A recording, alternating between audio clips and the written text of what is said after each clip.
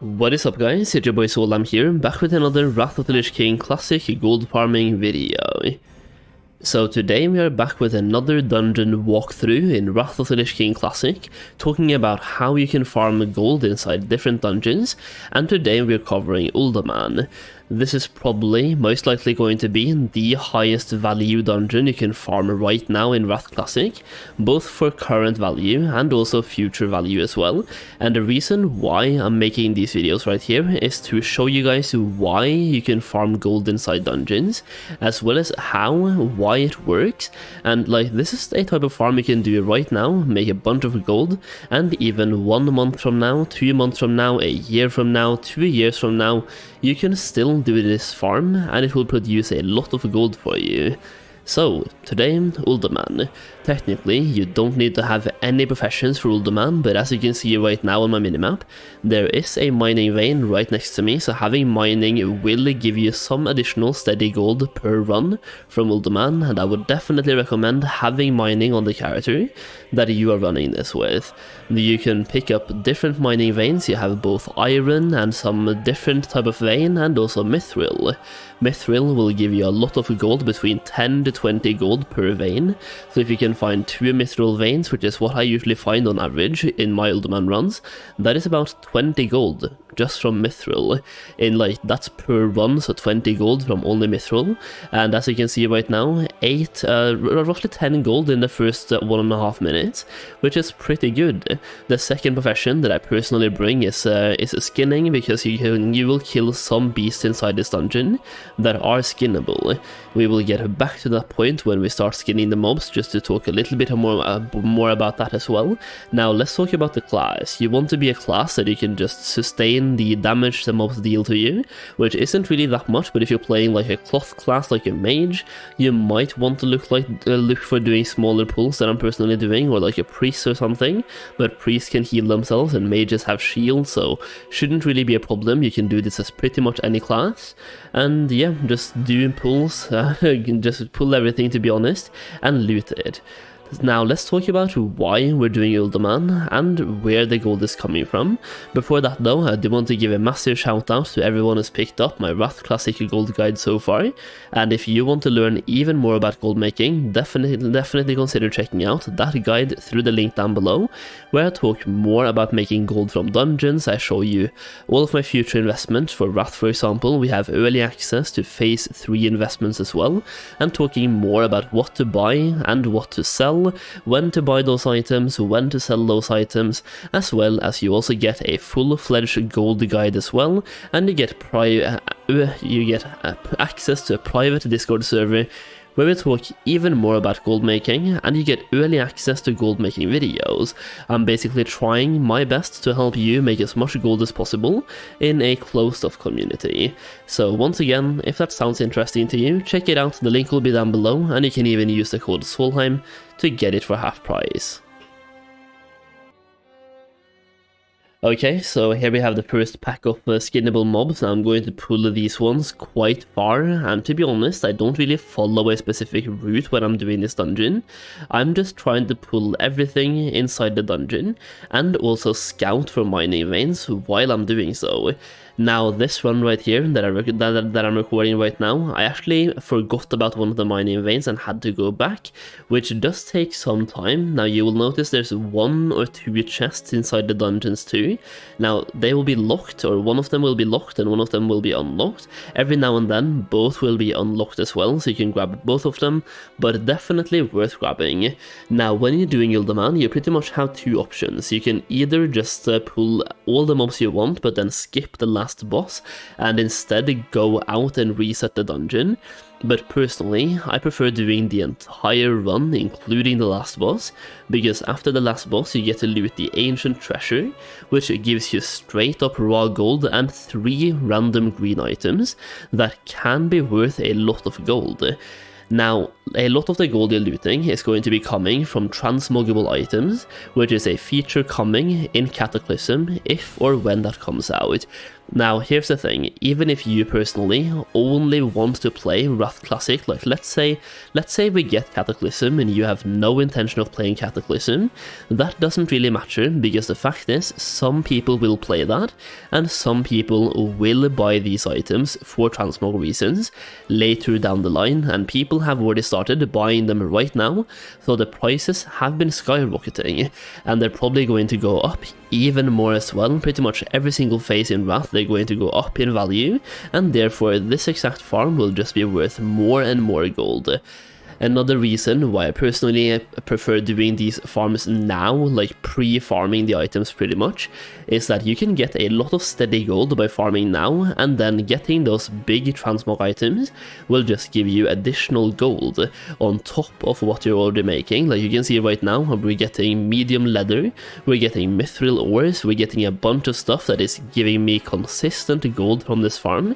We're also looting something called an Endurium mineral vein right here, but that isn't really worth too much. But once again, mithril is worth a lot, medium leather is worth a lot, heavy leather is worth a lot, and also the mage weave cloth that we're getting from farming here is worth a lot, and overall it's giving me about 500 gold in steady value per hour.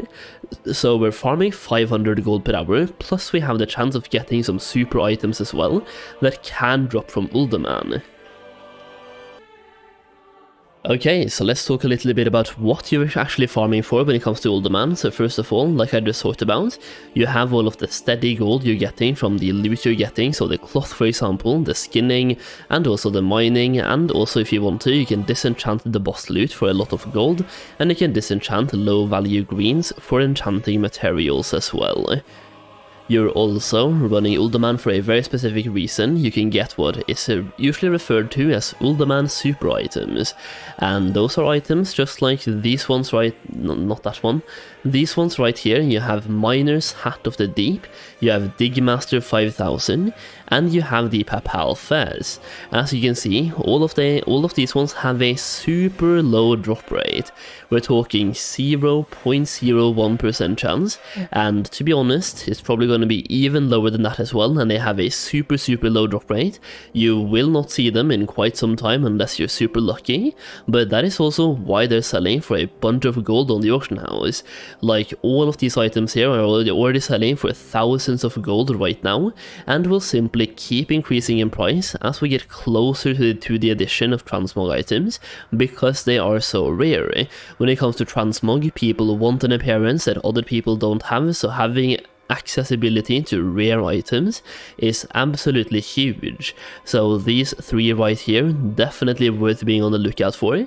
You also have these four right here, so the Adventurer's Pith Helmet, the Jinsu Sword, the Jackhammer, and the Pendulum of Doom. All of these items right here also worth being on the lookout for, and my rule of thumb when doing Uldaman is that if you get a blue BOE from farming the mobs, not the bosses but the mobs, definitely throw that on the auction house, because it's definitely gonna sell for hundreds of gold. And if you get any of these four items right here, or these three items right here, they will probably sell for thousands, not just hundreds but thousands. So definitely be on the lookout for them, and that is why you're farming Uldaman.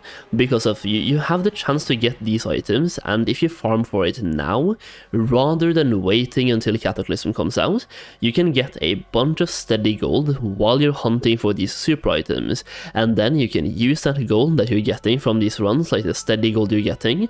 Like right now, I've been here for 10 minutes and we're sitting on 72 gold, so just about 500 gold per hour-ish right now from doing this.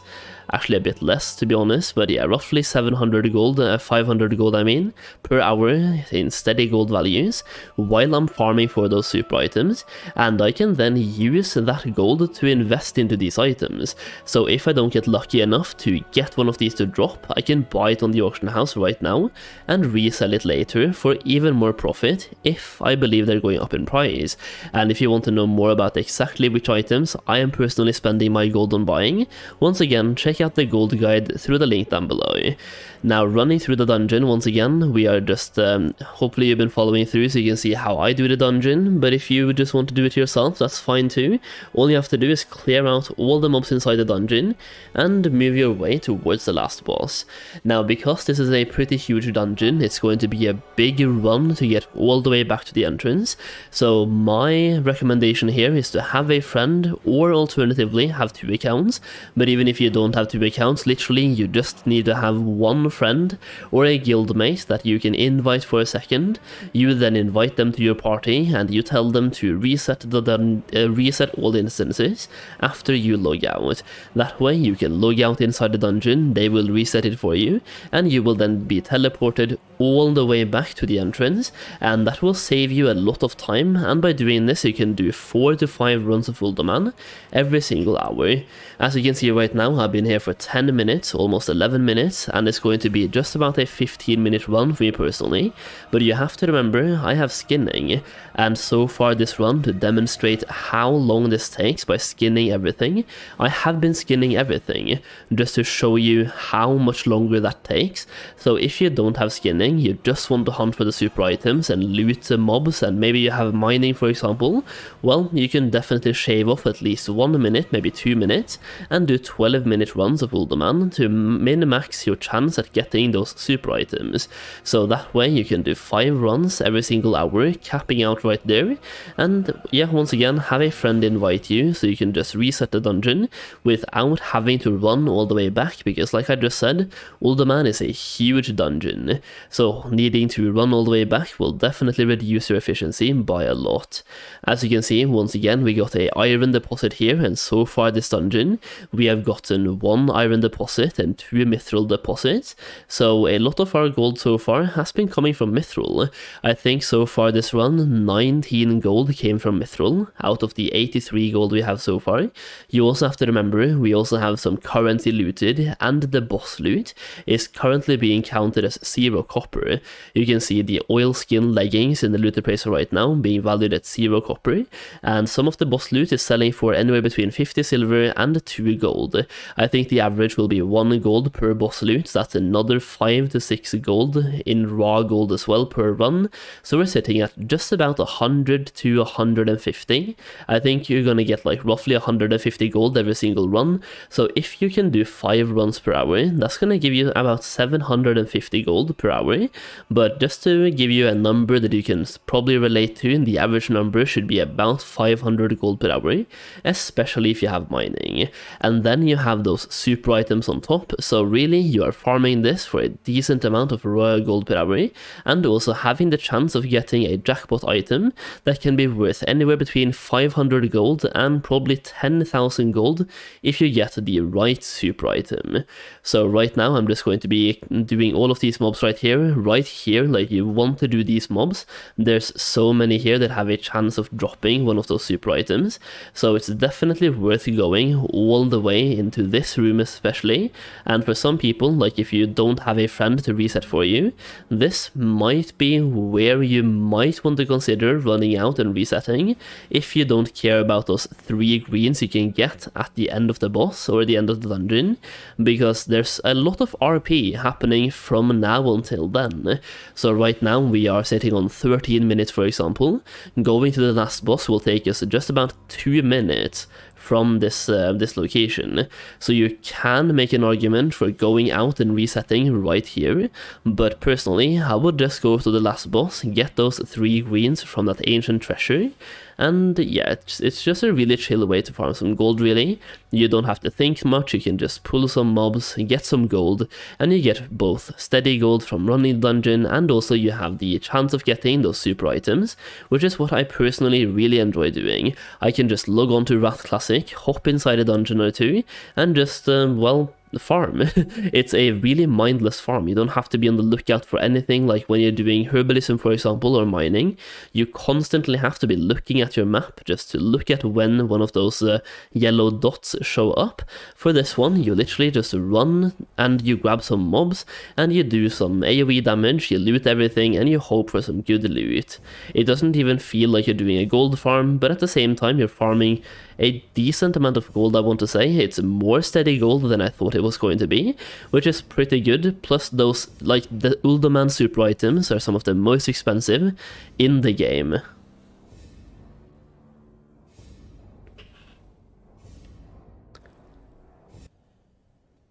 So after you kill this final boss, you will then go right into this room right here, collect the ancient treasure, and as you can see right now in the bottom left corner, you get roughly 3 random greens from that, and some of them can be worth some gold. Like for example right now I picked up some of them. They're on the auction house on my server for 20 gold. That being said, they're being counted in the loot appraiser as 4 and 5 gold so far. So now that we have talked about how to run Uldaman, why you want to do it, and just talking about those super items, I want to leave you guys with some price ranges so you can see exactly how much they are worth.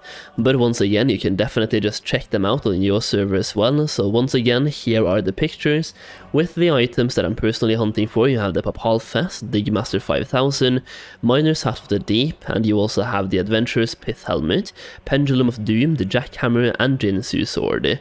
That being said, let's take a look at and see if any of them are currently on my auction now. So we have the Jinsu Sword, for example. That one is selling for 2000 gold. And you can even see the region market value average is sitting on 1.5k, so definitely pretty good right here. And you can see personally, I have bought 3 of them for 500 gold each on the average price, and they have gone up 61% in price in like lately. So they are on a really fast uprising in price. They are going up very fast, and I can see them going for way more than 2k as well. Eventually. We also have the Adventurer's Pith Helmet, for example. Let me see if we have... yeah, nothing for that one, so if you get that one, you're super lucky and can probably sell it for a lot of gold. And a Digmaster, nothing for that one either. We have the Miner's Hat of the Deep. Miner's Hat. This one selling for 20,000. So that is a lot of gold, but this is one of the really super items, and you can see even though it's selling for 20,000 gold, you might think that's a lot of gold, but the market value has gone up 98% recently, and the region market value average is sitting on 14,000. So people are buying it for this amount, and I really wish I had one. I'm not gonna buy it for 20,000 though, but I really do wish I had one. And this is what it looks like, by the way. A super unique looking transmog item.